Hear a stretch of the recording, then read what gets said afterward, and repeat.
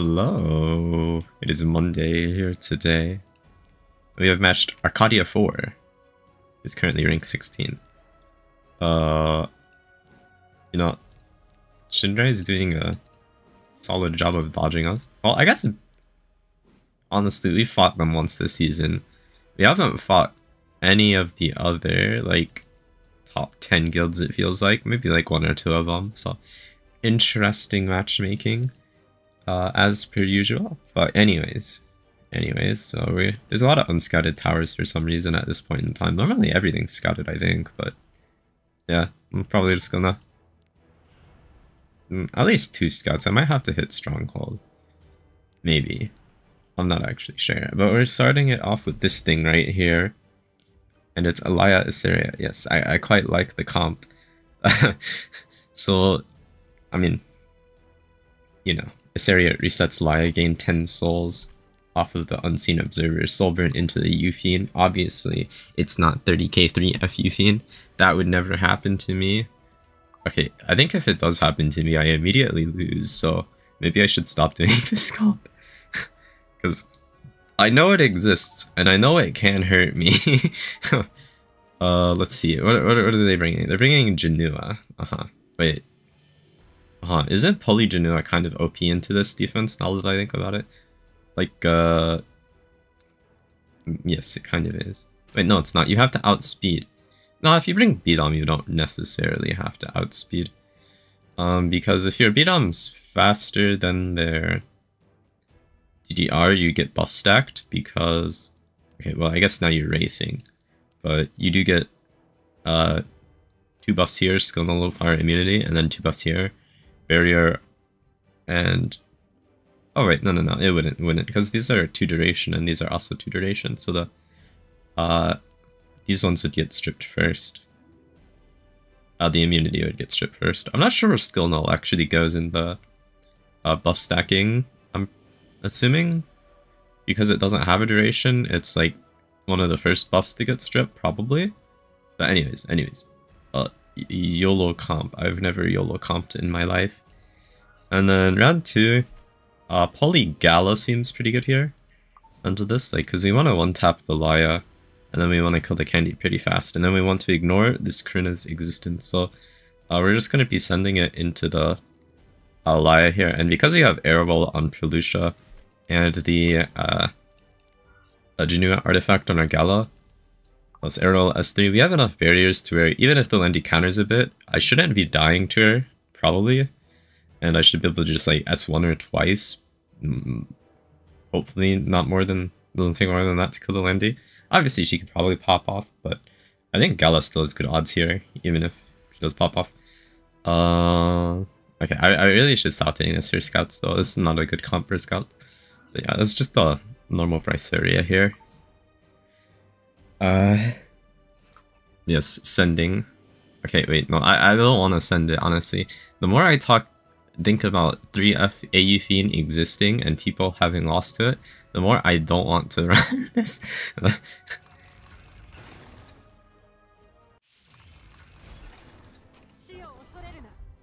No, it'll be fine. It'll be fine.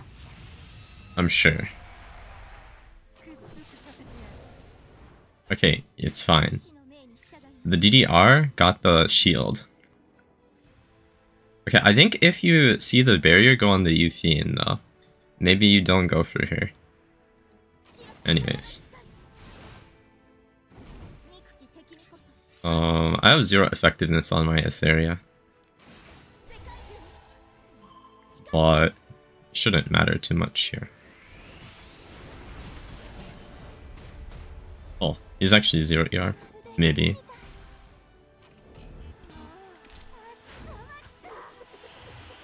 Maybe he's also 30k health though. Okay, and then S2, because you're gonna get slept next turn anyways. Although you can hold it, but I kind of wanted to trust Briar S3 since my Seria was able to strip the DDR. So I might land unbuffable. Counter potion vial? Huh? That is a build.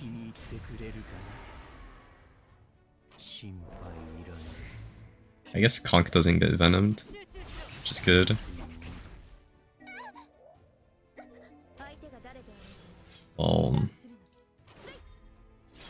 Just hit here. And here again, because the Laia is gonna kill the DDR here. Because it's the only real threat. Oh, wrong Assyria. I think I lose my Briar then.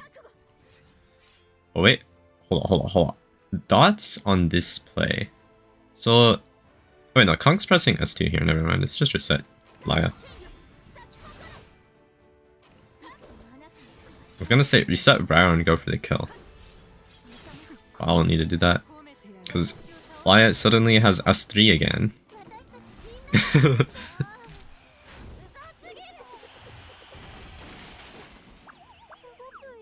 Very good, very good.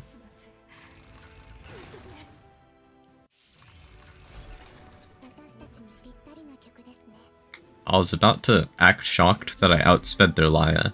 I'm not that slow. Okay, my Polis is pretty slow. I kinda maybe took away too much of her fast gear for Peyra. Obviously this procs the Karina, but we have barriers. It doesn't really matter too much.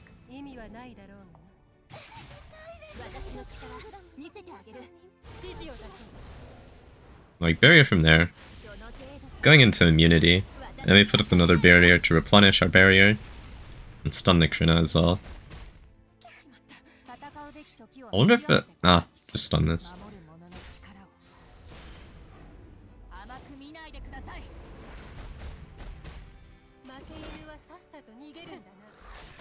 Yeah, that's about as much damage as I was expecting.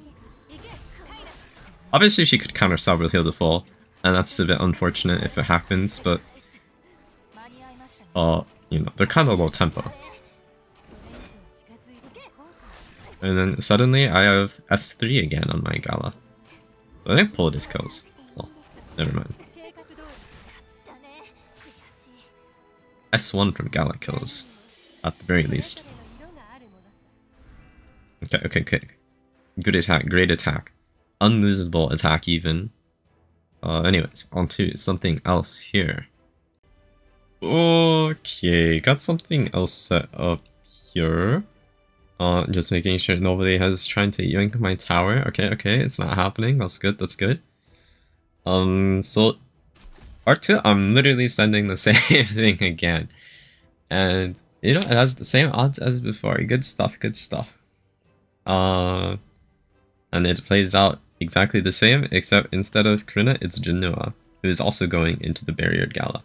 I guess the main difference here is that we don't have the aggro split necessarily once the Laia's gone, right? We have two things potentially hitting into our Gala, which isn't ideal, but they shouldn't be alive for long enough for it to matter, as you saw. Same builds as before though. Warhorn here for more damage. This kind of... Okay, this Gala build's not ideal. I can build a way better Gala. Like, hold on. If I had a good Torrent Sword, I could make like a pretty cracked speed Gala, but let's just visualize really quick. Wait. I don't know. This one maybe? Sure. As you can see, my speed gear is kind of cracked here. Let's go this one. And then this piece, and then this piece, and then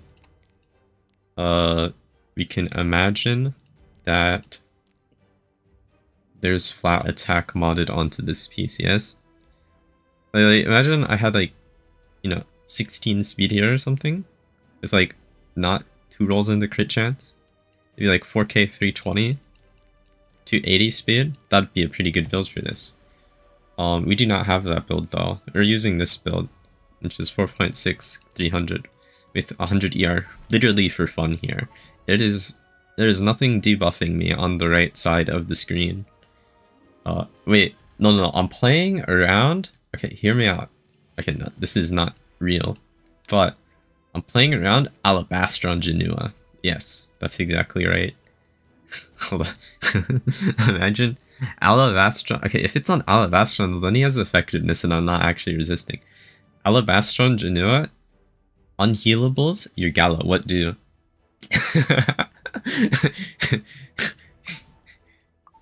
Okay, to be fair, generally they don't even break the barrier, do they? Huh. That is something. Anyways, that's how round 2 plays out. For round 1, it's a Straze, so we kind of just want him to go into a target that comes back or it doesn't die. And generally, I like to do Abigail for her backline immortality, plus Terran Rail Guard into these Zeo Straze defenses. But in this case, they have a Karina, so it was kind of hard to justify bringing Abigail, because generally you want Abigail, Terran Rail Guard, and then a support to, like, you know, heal your team up. But we don't get that luxury here because of the Karina. Well, I mean, you could probably still pull it off, because, like, realistically, are they going to win? Versus, like, is Karina going to be a Soul Weaver? Probably not. Like, if you, I'm pretty sure Destina wins in a 1v1 with Karina if it came down to it. But anyways, instead we're just doing highest HP Yulha on Holy Sack just because she was already geared pretty high health. So just slam Sack on her and suddenly it's a good unit. And we want Doris. We want a light unit because they are getting another turn here. Doris is pretty good because they're both dark, so those boxes are both checked. Something to tank the Straze S3 and something to tank the dark units afterwards. And then we just need another thing that tanks the Zeo S3 now. Ideally you have the Holy Sack unit as your fastest on the team, but I'm not bothering to tune that. So we're just slamming Laia. We have the prop barrier, so we're realistically not taking that much damage from the Zeo S3. And we can push our Yulha up to kill the Karina early, and then it should just be pretty straightforward Straze Zeo versus Doris. They can't win. Spoiler alert. Obviously my Doris can get death broken by the Karina here though, because I'm only 130 ER, like, you know, that just requires them having like 1 or 2 effectiveness rolls on their gear to be able to death break me. But Doris is kind of tanky versus dark units. Like, if she gets death buff up, she's not dying, probably, maybe. Okay, maybe she would die. But that's why I've got Water's Origin on her versus, like, another artifact, like Ice Crystal. Just because, you know, she's the only thing taking damage here. Like, everything is baited into the Doris outside of the Straze S3 damage. Like, everything goes into her. But yeah, it should be pretty straightforward. Like, this defense doesn't seem too threatening, probably. Yeah, worst case scenario, Doris dies, but Laia solos. I can see it happening. But yeah, Doris shouldn't die for, shouldn't die before Laia gets her S3 and gets the Laia machine rolling. Anyways, let's just send it here.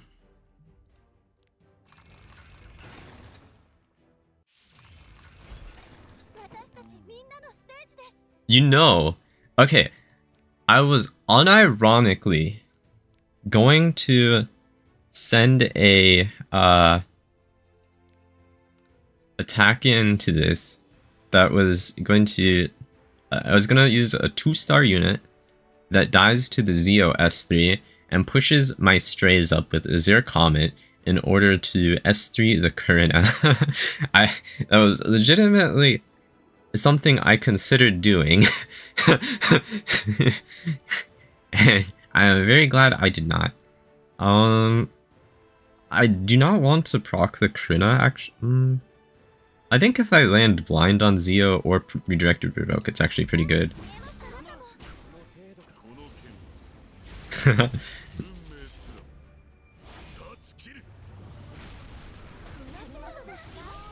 Okay, I kind of just tanked it. So that's good. Obviously this kind of messes things up a little bit, but the only messing up that's happened here is that my Doris is, you know, doesn't get a press S2 this turn. which does make it kind of sketchy, but the crit is gone now. I resisted the death break as well. So I'm gonna just do this. And my wheelhouse still has another life, so like even if I lose my Doris here, it's pretty chilling. I kind of want to get a duel with wheelhouse still though. Like just to, you know, get rid of some of the pressure if I can at all. Obviously blind is also helpful. In theory. In practice, maybe not. Dude, they're not doing enough damage to proc my waters. Yeah, I have S3 next turn on my Laia. Wow. And Doris is full health now.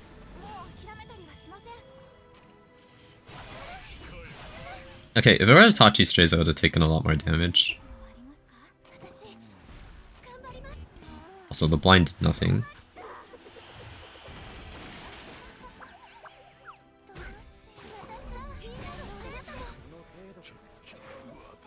And if I get death broken by the Karina, I guess it could have been awkward. But immunity on my Doris would have been useless, at the very least, so that's good to know.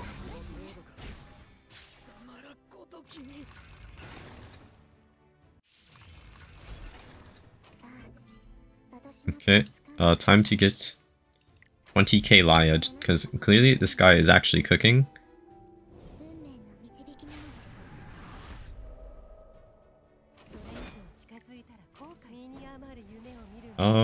What else can you actually bring into this? Nah, just slam Gala. Don't even think about it. Get Elbrist immediately, that's okay though. That's why I have the barrier. So the thing with Arowell actually is...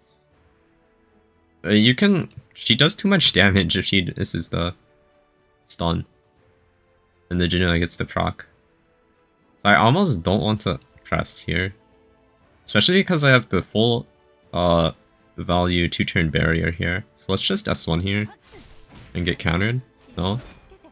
Okay, we're chilling then.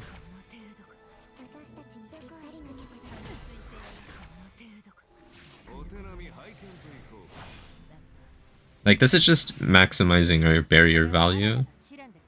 We'll go for the stun here now, because it matters a lot less. Especially since the candy's down, so there's no, like, robbery potential. But, like, if Arowell crits, it definitely does do enough to bring the Jenua below half. Okay, I'm not sure if their defense was ungeared or it was actually trapped for that, though.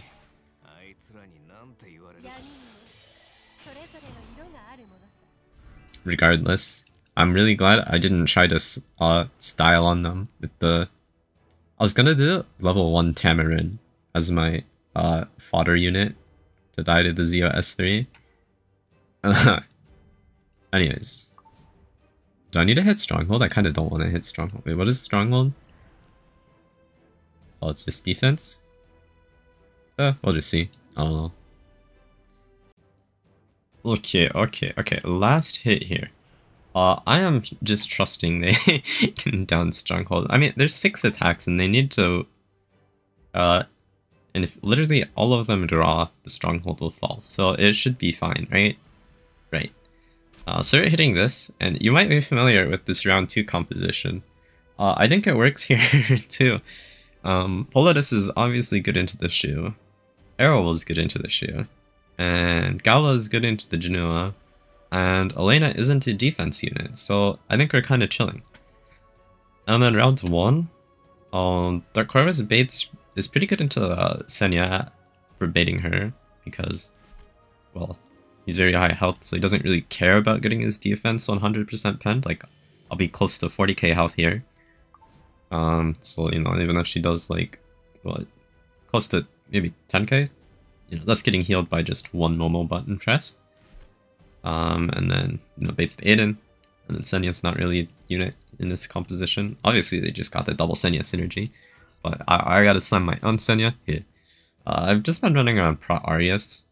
I think it's a decent build, but yeah, it's pretty good for specifically this defense as well, I suppose.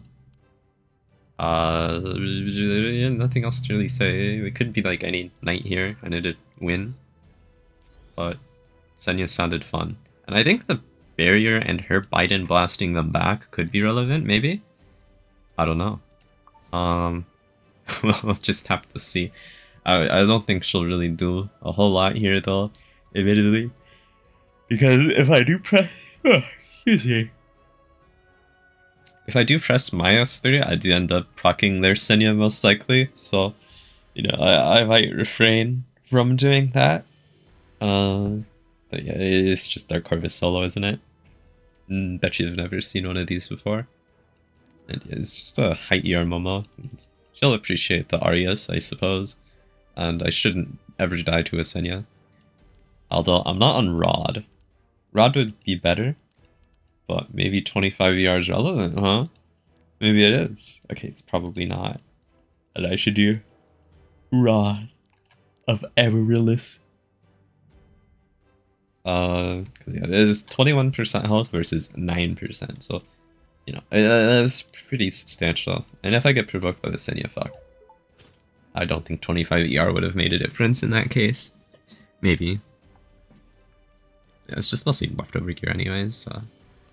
I've never been punished for using leftover gear in an attack in my life. Okay, let's send it.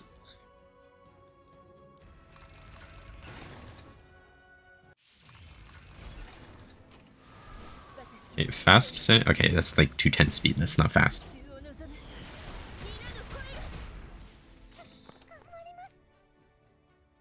And no real reason to S3 anything here.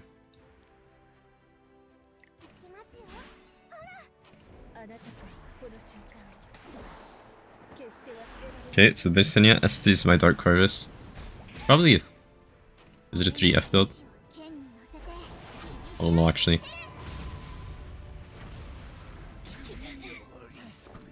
And I'm in pretty good health. Yep. For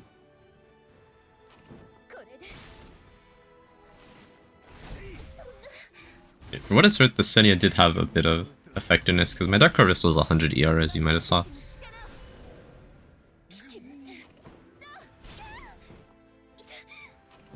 That's not unexpected.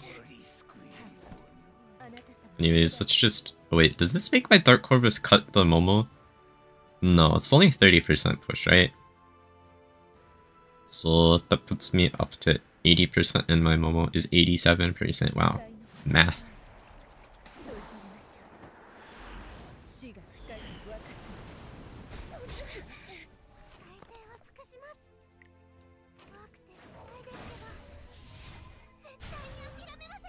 And then my team's full health. I don't think this actually kills.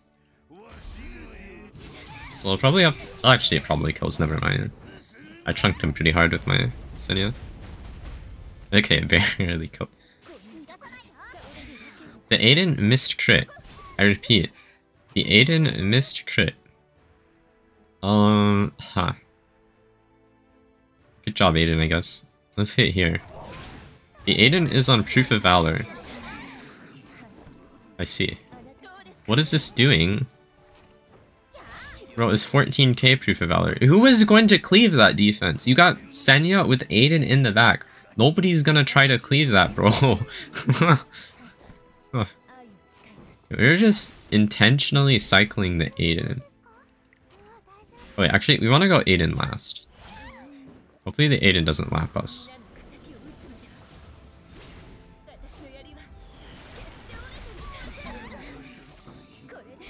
Well, just because Adin's hitting Dark Corvus. That's literally the only reason. And also... Senya... Yeah, I don't want to watch her S2 animation.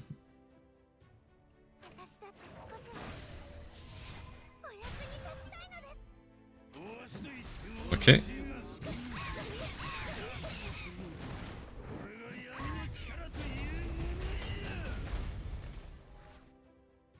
Good soul burn, good soul burn.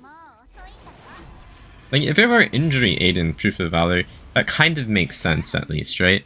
Because you... you know, you can potentially tank the Dark Corvus S3. Well, like, what is this doing? Oh, should I S on Adin? Because then she'd go ahead of Dark Harvest.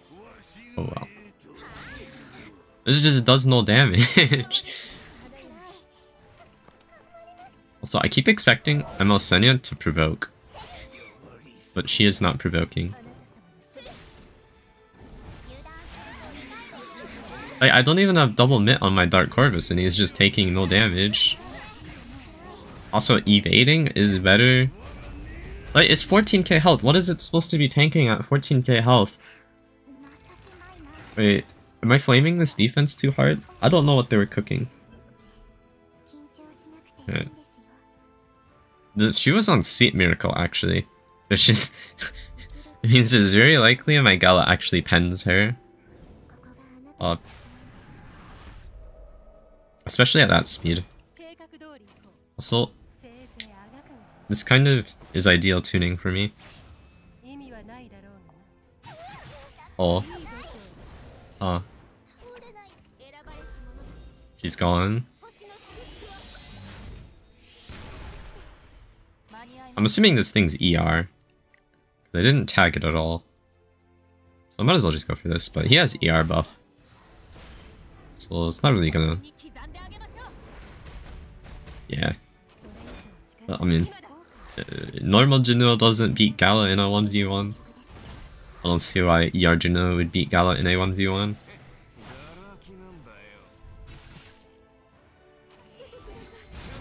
Oh, nice duel, Jenua. I don't know, let's just get this down first. And then Jenua can do whatever he wants, I guess. Although, this is like actually a pretty bad window for me. Because like, you can kind of see my Gala's all the way back here. I'm pretty sure I'm faster than him, so it doesn't actually matter. But that was like the turn I have a barrier down time. So if he were speed Jenua, it'd be a bit more awkward. Well, I'm pretty sure I can survive more than 4 hits. So I don't think I was actually in any real danger. Okay, triple scout video, no way, who would have thought? I've never seen it happen before. Yes. I'm being scouted now, good job me. But that's it for me, thanks for watching, goodbye! Okay, seriously though, what? Proof of Valor Adin didn't make sense here. Like, this was a good trap. Like, having Zio go second is a really good trap. Because a lot of people just bring like General Purgus and stuff into you. Or wait, okay, I don't think like I assure you it probably gets shields. But this one a bit questionable. Anyways, goodbye for real.